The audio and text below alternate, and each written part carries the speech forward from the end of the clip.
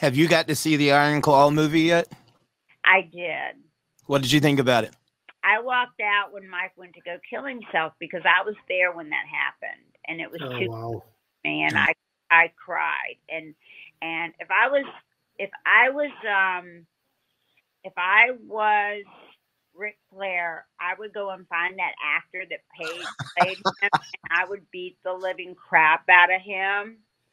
And the guy that played Carrie, I would beat him up too because he did not do Carrie justice. Carrie was a god. If you saw him walking in the airport, and you didn't know he was a wrestler, you would think he was either an action hero, an actor, or a football player or something. You would think he was some kind of celebrity because he was a god.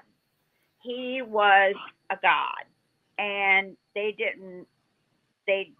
I don't like the way they portrayed the mom. She was a wonderful lady. I didn't like the movie at all. Sorry. Right. What was that? I've not had a chance to see it there yet. So, I mean, it was, Eric's been telling me all about it. In fact, that he was able to go down and visit right with, a couple of Eric's. That was something. So. Yeah.